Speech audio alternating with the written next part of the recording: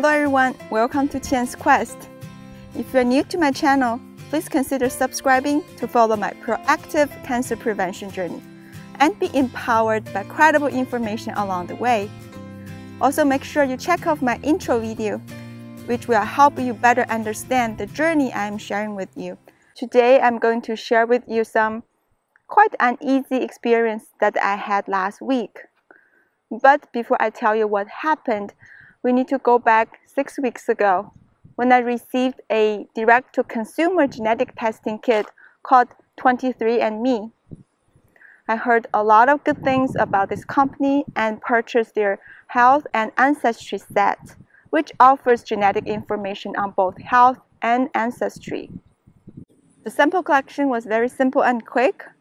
I collect my saliva in the tube and mail the sample back to the lab for testing. And the result came back last week. There were over 100 reports on health alone, including health predisposition, wellness, traits, and etc. What I was mostly interested in was the report on BRCA1 and BRCA2 mutation. What puzzled me was indeed the results. Why did I get a negative from 23andMe while a positive in BRCA1 from the test that I did in the hospital? Which one is true? I had so much thought in my mind and I really panicked. Because if indeed I am BRCA1 negative, then I don't necessarily have elevated genetic risk for ovarian cancer.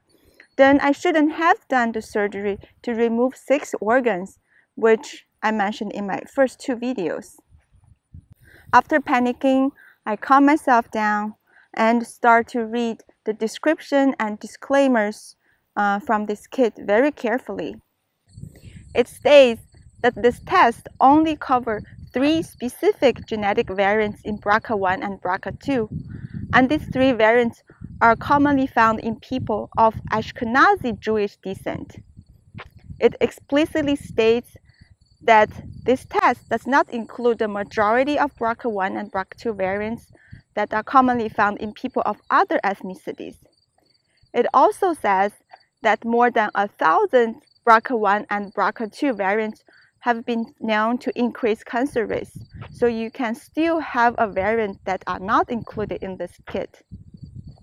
After reading this description, I suspected that the BRCA1 variant that I have was not tested in this kit.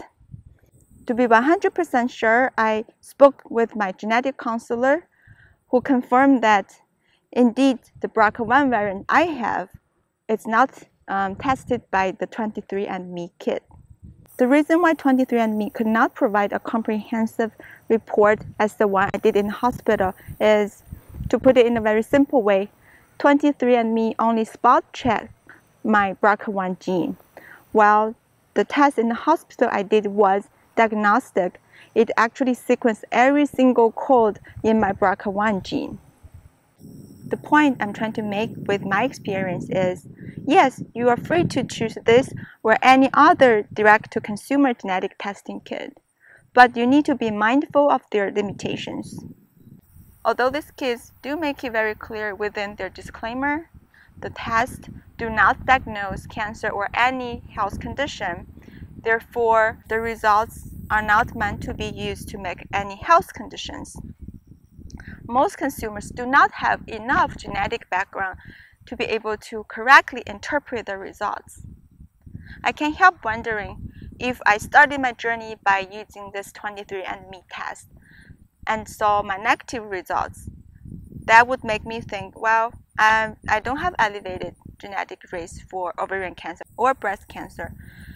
Then I may not take further actions to reduce my cancer risk.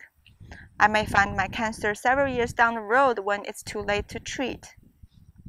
So regardless of your decision to use any direct-to-consumer genetic testing kit, my recommendation is to seek out genetic counseling and conduct a comprehensive genetic testing if you are very serious about getting accurate information to help you make a health decision.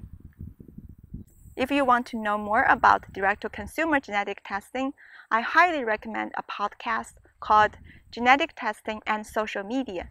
I will provide the link in the comment below.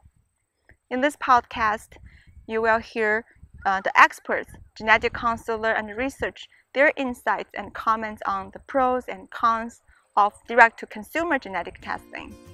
If you want to know what's the right way to figure out whether you have elevated genetic cancer risk, make sure to check out my previous video called Know Your Genetic Cancer Risk. If you want to know more about the preventative surgery I did and why I did it, make sure to check out my first and second video. This is all I want to share with you today. Don't forget to like and share this video with your family and friends if you have learned something. And leave a comment if you have any questions for me. Thank you so much for watching. See you next time.